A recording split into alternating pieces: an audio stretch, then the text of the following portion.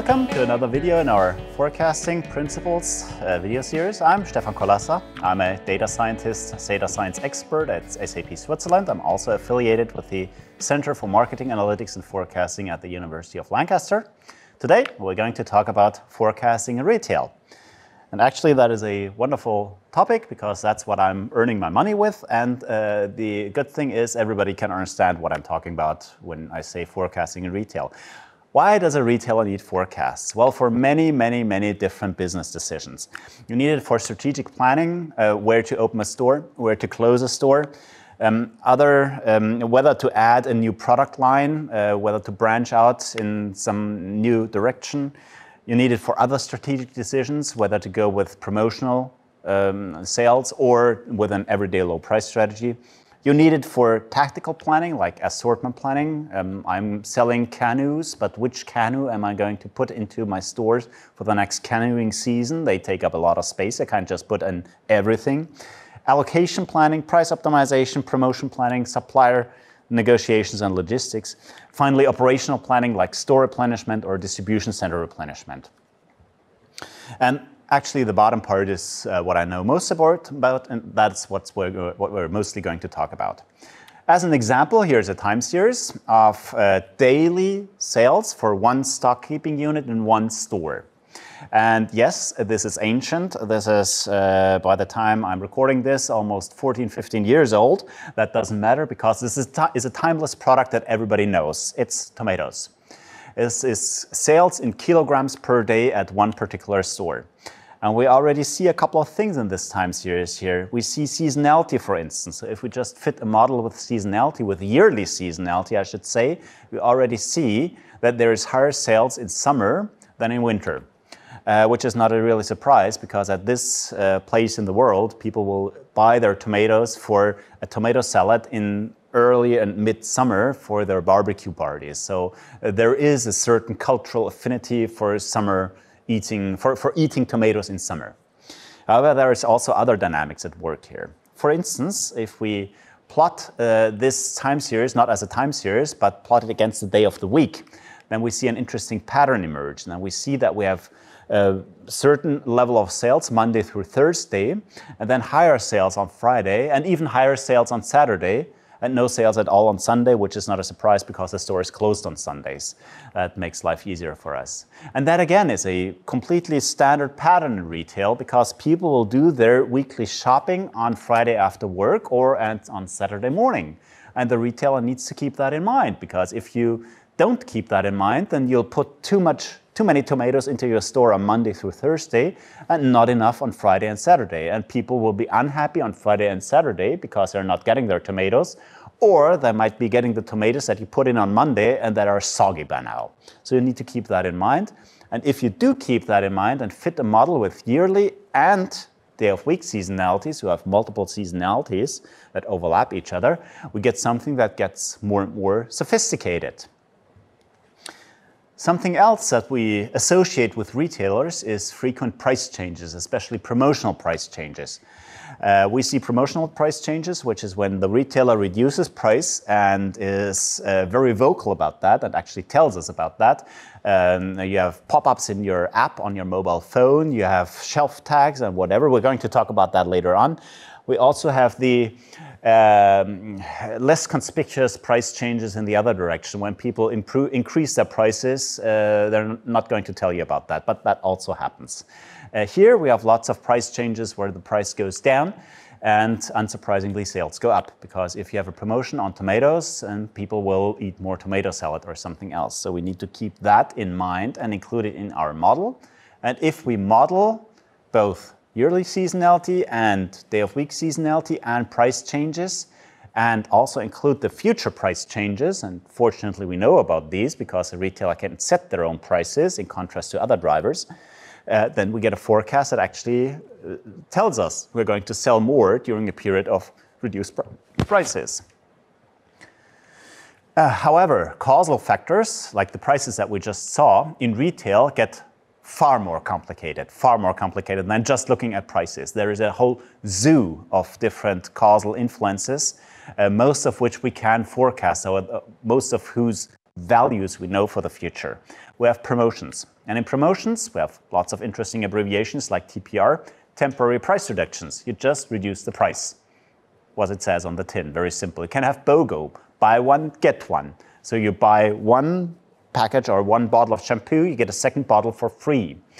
You might also have something that is a little more complicated. Buy 3 units of one product at 20% off, and then you get 5 units of something completely unrelated at 50% off, because marketers at retailers are enormously inventive, and they're quicker at dreaming up new promotions than the poor IT people, that's me, are in including them in their IT systems and in their forecasts. And then we get the complaints why we're not quick enough at forecasting all of these things. You could have conditions. You can only take advantage of this offer if you have this coupon, if you have this pop-up in your app, or if you're a loyalty card holder at the gold level or what have you. Conversely, you might get other rewards than a price reduction. If you buy this product, then you get airline miles, very common in the United States.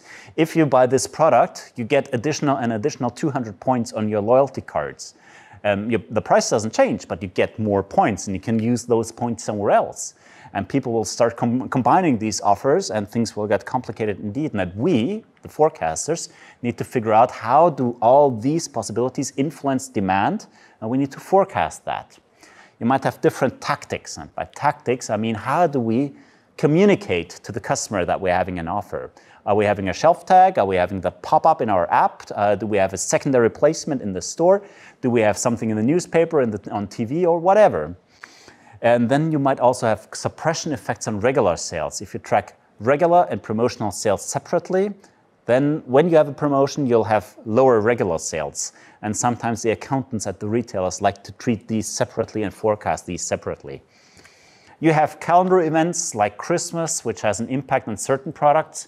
You have a Chinese New Year, which has an impact on certain products in certain parts of the world, not in others. It may have day of month effects or paycheck effects, or even bi-weekly seasonality paycheck effects, depending on how often your paychecks or even your social security or other supplementary payments arrive. You may have holiday effects. If you have a store that's somewhere in a holiday destination, then you're going to see a huge impact of when the school holidays are around that store. You may have other stuff like weather. Weather is always something that retailers like to think about and to include in the forecast. The problem is that if you include weather in your forecasts, you need the weather forecast, because you don't know the weather in a week. You only know today's weather forecast for in a week. And of course, we know that the weather forecast is not perfect. And this noise, this error in the weather forecast directly goes through to our demand forecasts, and means that the demand forecast that uses the weather is a little bit more uncertain and probably going to be a bit more wrong than if we knew the weather with certainty, which we don't. There's cannibalization. If you have a promotion on one brand of product, then you're going to have lower sales on a different brand of the same kind of product. I'm not going to name names here, but everybody can think of something. Could have kind of complementarity. If we have a promotion on steaks, then we might expect higher sales on steak sauces. And you want to include those and account for those and forecast those. So many different things. As an example, and the problem then is that we don't have those in isolation, so it might be easy to separate the effects out. But typically we'll have all of these together. It's like a big Lego model. People will put stuff together, especially different tactics. Look, we're going to reduce prices on this product, and we're going to announce it in the app, and we're also going to put in a shelf tag. 2 weeks later, same product, we have a different price reduction. It's a little higher or a little lower. We're not going to tell people that the last price reduction was at this point in time and of this amount, but we're going to put a secondary placement into the store, and we're going to have a little flyer that's being handed out in the parking lot. So they're all combined together with each other, and then at some point in time in the future, we're going to have a forecast with a combination of predictors that we've never seen before.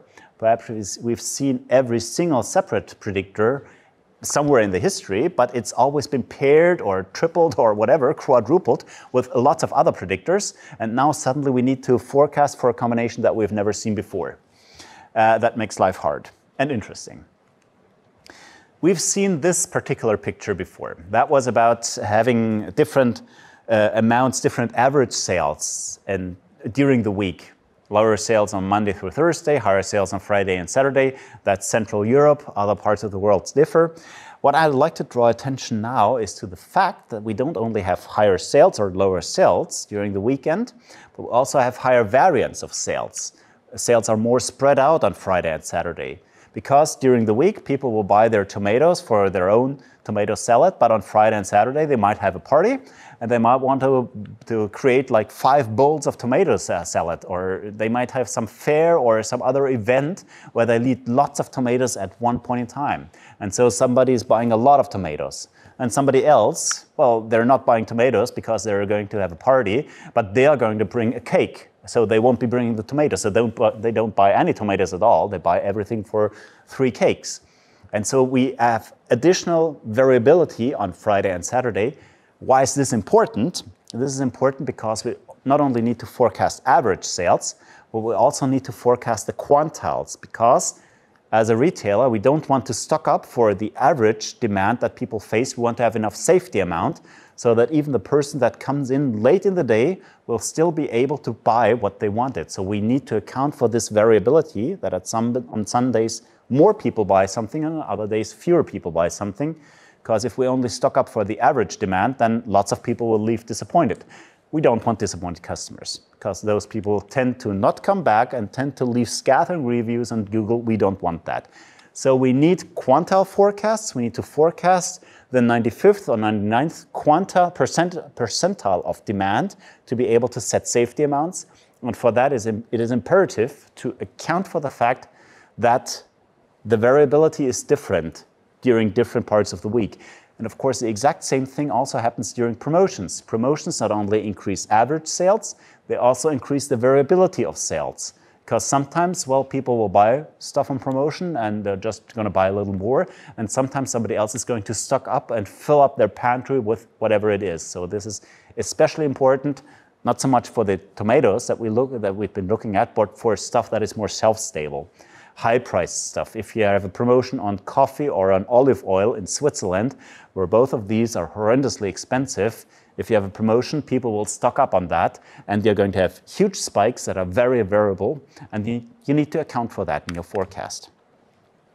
So once you're forecasting out, we're zooming into the forecast period now.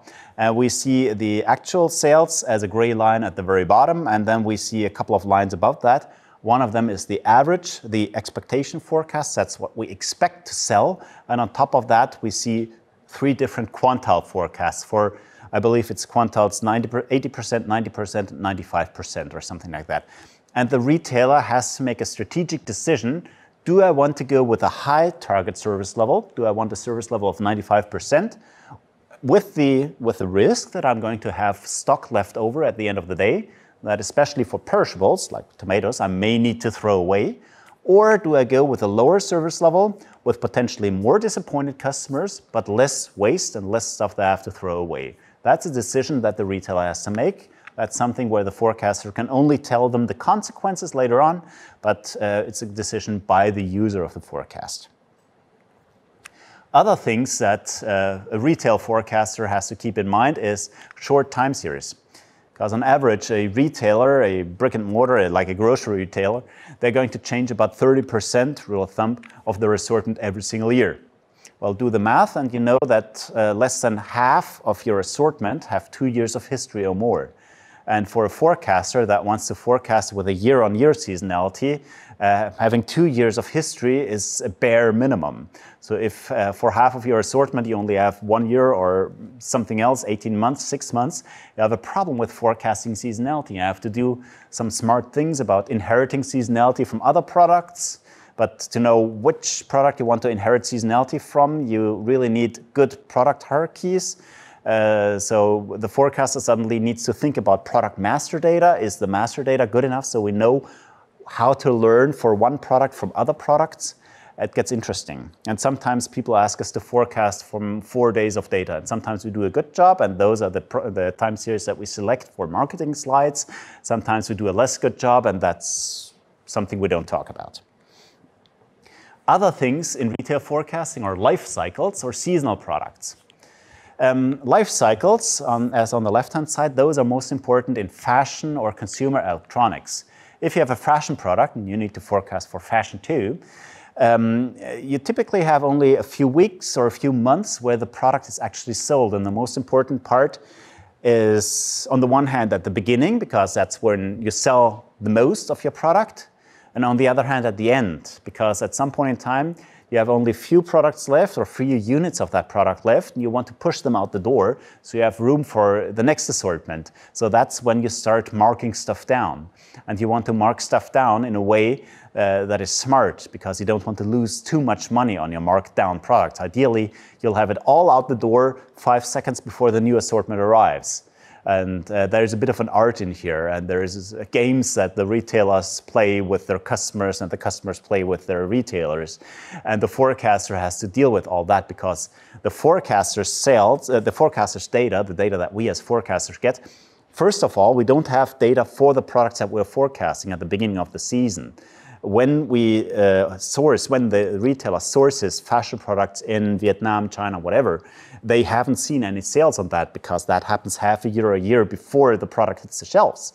So we need to forecast sales before we've seen any data. So we, again, need good master data to say this product that we're trying to order today is similar to those 3 products that we sold in the last couple of years. So we're going to learn from them in terms of life cycle, patterns in terms of promotional responsiveness, so we know how to deal with markdowns at the end of the season already, all these kinds of things.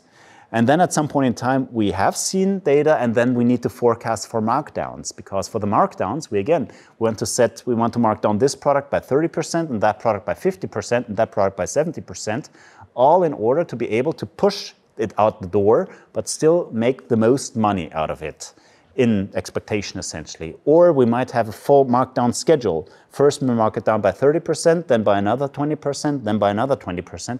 We always hope that it's going to be selling at the highest possible price that we can still achieve. And that's a question of forecasting. That's a scenario forecasting for markdowns. And it doesn't help that often we don't have the exact stock data in a store. So when we see a product and it wasn't sold in a store, we don't know whether that means that people didn't want it or whether that means we didn't have it in the store. And sometimes the store stock information doesn't help because the product has been stolen. And the stock system says we still have 1 unit left in the store, but actually there's physically nothing left because it's been stolen. We don't see any sales. We believe, well, we had 1 unit left. It says so in the stock information system, but actually there was nothing there. So these 0 sales may have been unsatisfied demand because the product was not there. And the forecaster has to deal with all of these. And conversely, relatedly, we have seasonal products. Like the tomatoes, well, the tomatoes, they sell all year long, but there's other products like local strawberries. You can't buy them in Central Europe all year long because there's a growing season, and in winter your strawberries come from far away. And so we have a certain growing period and selling period for the local strawberries and for rhubarb and asparagus and similar things. And you have to capture that one too. And sometimes you need to forecast when the selling season is going to start. Or think about garden furniture. Not so much a growing period, but a question of when's the first nice weather, the first weekend with nice weather, especially here in the UK where I am at the moment. First nice weekend in the year is the first barbecue weekend. People will buy their barbecue meats, but also all the lawn furniture and the grills to put outside. And if you, as a home improvement or do-it-yourself retailer, if you don't have your garden furniture on the shop floor on exactly that weekend, then you're out of luck because people will buy their garden furniture elsewhere, and it won't help you if you push your garden furniture out on the shop floor 2 weeks later because everybody has already gotten their garden furniture. So really need to capture the beginning of the selling season, and again, weather is very important here. Forecasting in retail has different dimensions. I mean, forecasting always has different dimensions, but in retail, it's hugely important. There's dimensions along time, there's dimensions along the product hierarchy, and there's this, I like to call it the supply chain or location dimension. In time, some forecasts you need on a daily granularity, some you need on an hourly granularity. If you have a a convenience food counter in your store, you're making your own grilled chickens, you can't just forecast for the whole day. You have to forecast per hour or per 2-hour bucket, because nobody wants to buy the grilled chicken in the evening that was grilled in the morning and kept warm all day long. So you really need to forecast for demand across the entire day in hourly or 2-hourly buckets. And other forecasts you only need on a weekly level. If you're forecasting for distribution center replenishment, don't need a forecast on an hourly level, because you only get a truck from the supplier once every week. So you only need to know how much demand am I going to face in the entire week afterwards until the next truck arrives. So there's a time granularity. And similarly, in the product dimension, you need forecasts on the stock keeping unit level for replenishment, because you need to forecast to replenish on the SKU level. But when it comes to promotion, you don't promote a single stock keeping unit, promote an entire brand or part of a brand. And when you plan a promotion and you need to think about budgets and talking to the supplier, nobody cares whether you're selling more or less of a particular box of particular pasta with Barilla. People care about how much you're going to sell on the entire promotion across all products. So you need a forecast on the aggregate, not per SKU, but per brand. And similarly, you don't care about whether you're promotionally selling in the store, you care about how much you're going to sell across your entire chain. So you need to forecast not on the location, on the store level, but on the entire chain level. And then at some point in time, you decide to run the promotion, and then the supply chain planner, they have to think about per SKU, per location forecast. So you have an interplay between forecasts at different vintages, in different granularities and different dimensions here. It's hugely interesting. Lots of examples here that I'm not going to inflict on you. Mass data. I used to say that we have been doing big data before the term became popular. Of course, I know that tens of thousands of stock keeping units in thousands of stores, that's not really big data as such nowadays, but it used to be very big, and it's still far more than humans can understand and interpret. Because 10,000 products or 20,000 products in 1,000 stores, that is completely run-of-the-mill. That is nothing strange about it for a retailer. And that's already 20 million time series that you may need to forecast every single day. Nobody can look at 20 million forecasts every single day. Can't do that.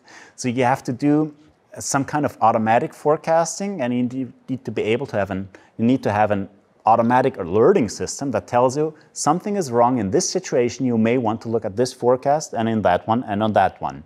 And every demand planner may want to look at 5 such situations per day, or 10, certainly not 1,000. And you need to figure out a good way of picking out those forecasts where your system is going to have a hard time. And relatedly, you really need to reduce these strange situations as much as possible.